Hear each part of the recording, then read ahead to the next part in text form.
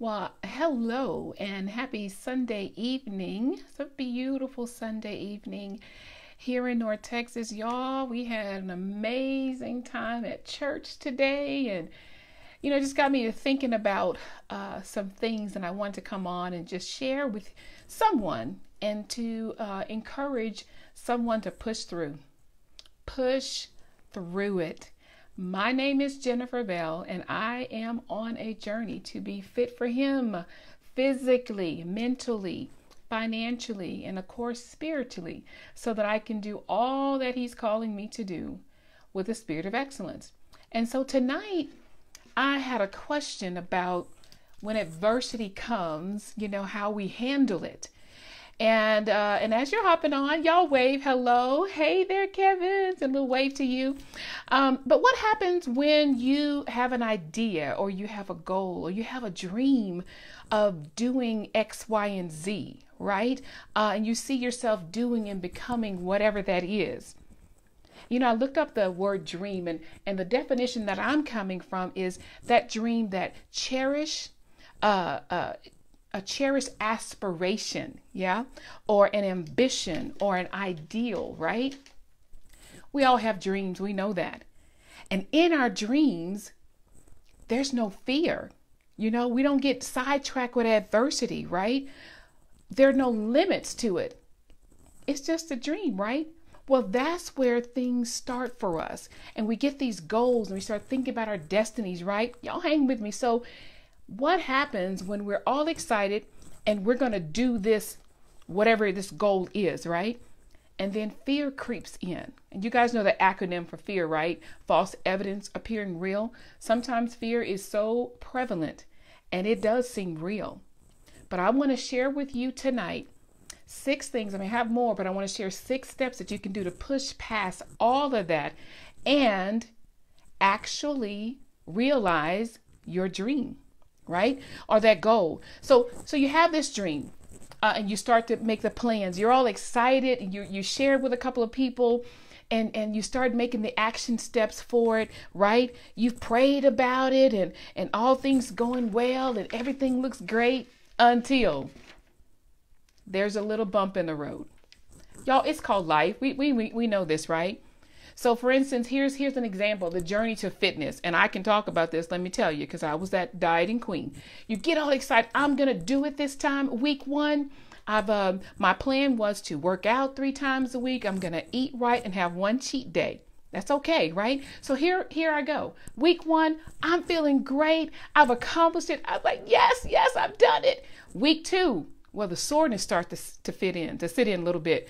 Oh my God, it's kind of harder to kind of get going. It feels like it's kind of dying away. I'm talking about my journey that I've gone through with health and fitness, right? And then you start to get tired of the food or prepping or whatever the case may be. And then you start to think these things, can I really do this? I mean, I know what happened last time. Didn't quite make it last time. And then you start to say things like, it's just too hard. It's not in the cards for me. Let me just talk about me. Maybe I'm supposed to be this size. I got to that point, and so on and so on and so on. So here comes week 3. I just need a different plan. I'm just going to go try this over here. Kind of that program hopping, right? Because it seems like things are going a lot quicker for those people that are doing that over there. So I'm going to go over there. Now, mind you, you've invested 3 weeks already. So now here's week 4 and we're jumping ship. Let me just tell you, by week 4, something new has come, something new is gone, and then all together we just stop. What if, hello everyone as you're hopping on, thanks for watching. What if we push through when the discomfort sets in? What if we pushed through, and some people say that acronym for push is pray until something happens, or persevere until something happens, right? Or the grass looks greener. Yes, I love that, Kevin. So what if we pushed through the inconvenience? Yeah, because on the other side, as Kevin said, we think the grass is greener, but if we push through our own lawn, our grass is going to feel that way as well, right? But the resistance comes most when we're this close This close to success. Would y'all agree with that? This close. So what should we do? Because it's gonna come, guys. I mean, resistance, adversity, it comes to all of us.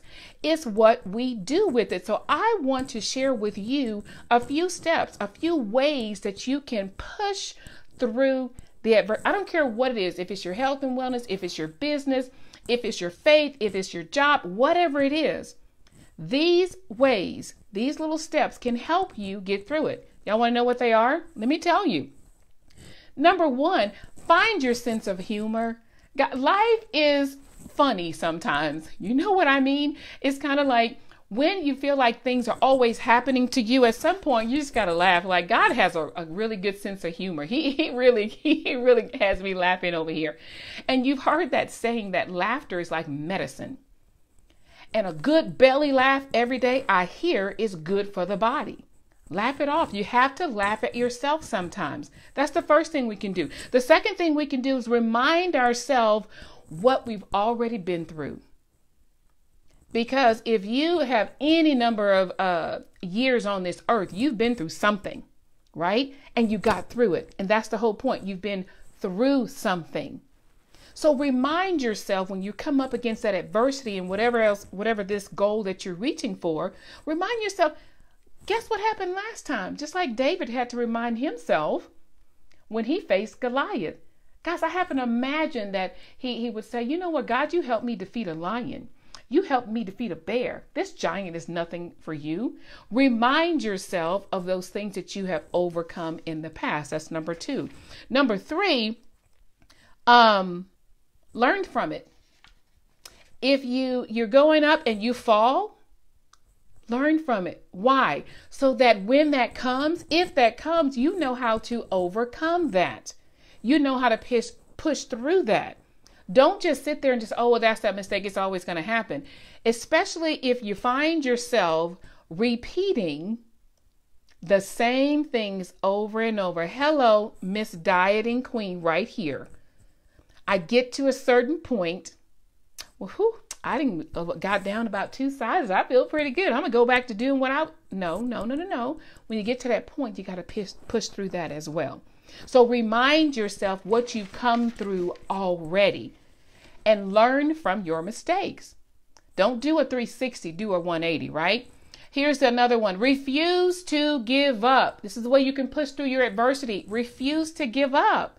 I love what Michael Jordan said, and y'all know he's famous for saying this. He said, I've missed more than 9,000 shots in my career.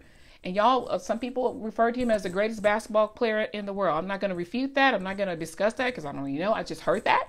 And he is pretty amazing, right? He said on 26 occasions, he was entrusted with the game-winning shot. And guess what happened? He missed them.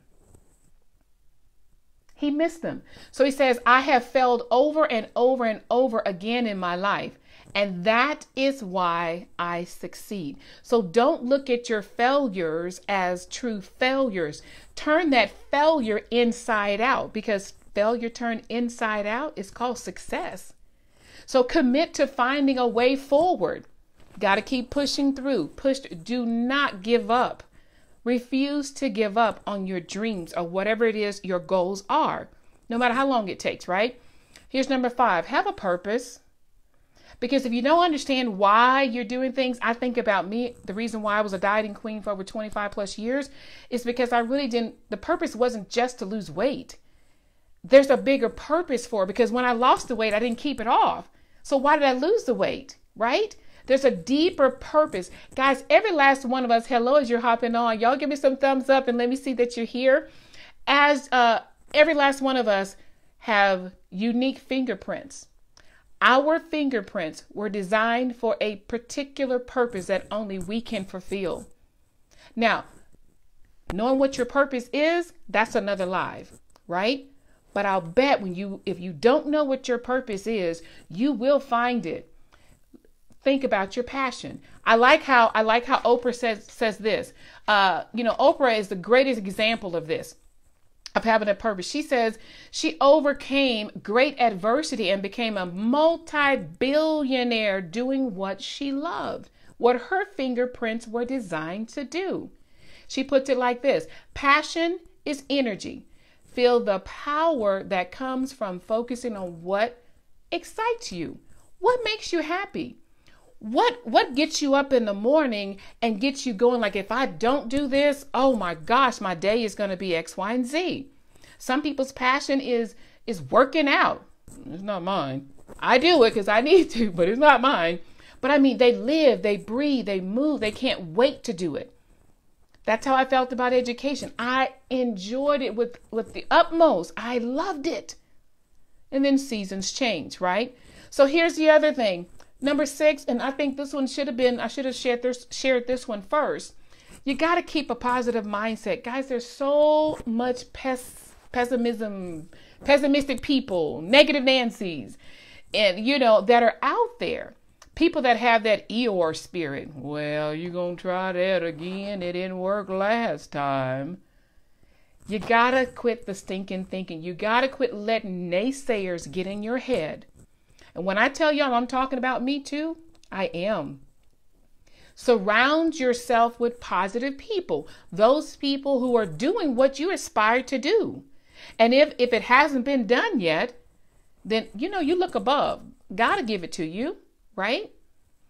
Because of the more you feed into that negativity, the more it'll come out in your actions. Because once it gets into your eye gate, your ear gate, in your mind, it gets into your heart, then you start to believe that stuff. So you got to stop the negative thinking and push through the adversity. Well, it's happening because I did something wrong. I should have done. No, rise up and know who you are. Whatever a man thinks, that's what he is.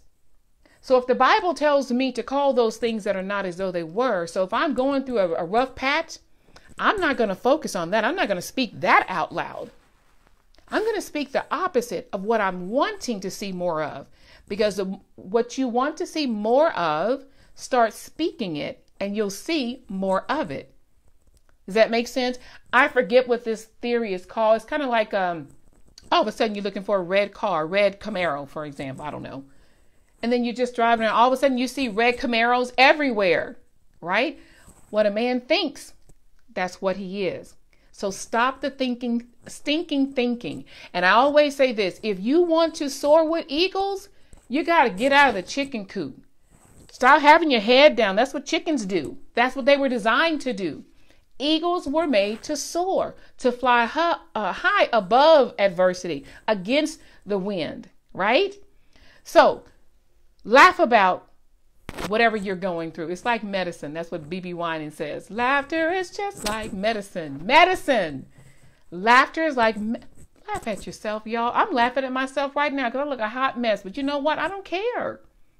All right. Number 2, remind yourself of what you've already come through. When you talk about pushing through adversity, it's going to come to every last one of our doors. If it hasn't already, it's coming, right? Be prepared for it, right? Learn from your mistakes, especially if you're in one of those situations that seems like, why does this keep happening to me? You ask yourself those questions. Start thinking about, okay, well, maybe I need to try something different than what I did before, right? Refuse to give up. Oh, Ann, you're so sweet. Thank you for hopping on. Refuse to give up. Because when you give up, I mean, you're going to be sad. You're going to be upset and you're starting all over again. That's all that happens when you give up. You eventually start all over again, right? Have a purpose. Know your why. Y'all see my vision board behind there. I see it every single day. So when I come in this office, I get to thinking, I don't want to do this today. I see that board. I'm like, nope, you better push through even your emotions of whatever you're going through, right? Vision boards are awesome. We had a quick little vision board event yesterday. I'm telling you, if you don't have a vision board of what it is that your purpose is and things that you want to get done in your life, you need to see it. Like Habakkuk 2:4 says, see the vision, write it down so others will see it and run with it. I'm telling you, they are powerful. And then the last thing is keep a positive mindset. I mean, I'm always reading something positive, like the Circle Maker.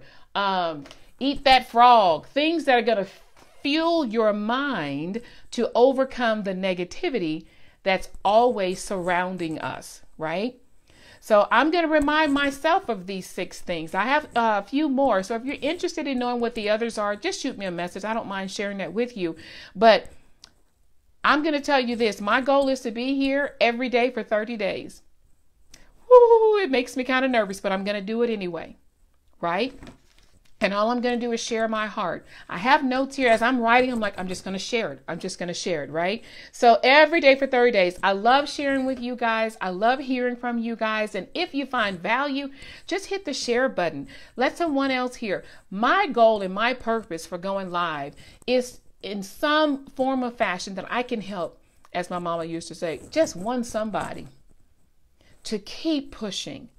It's going to be all right. The greater one lives in you. You can do this. Those dreams that you had, that fuels you, that gives you that passion, that if everything was gone, that's the thing you would continue to do because you have to do it because your fingerprints were made to do that. That's what I'm talking about. Because adversity is going to come, but we can overcome the adversity with at least 6 of these things. There's 5 or 6 more that I have. And if you're interested, I promise you, just shoot me a message and I'll gladly share that with you. So with that being said, I want to encourage someone, stay blessed. I didn't say be blessed, stay blessed, because you know what? If you're watching me on this live, you're already blessed. You really are. We have a lot to be thankful for. And I look forward to sharing with you guys on tomorrow. I don't know what it's going to be right now, but I look forward to sharing with you guys tomorrow. And until then, once again, stay blessed and choose joy. Push through your adversity because on the other side, there's your success. You guys have an amazing rest of your Sunday evening, and I will see you back here tomorrow sometime. Be blessed.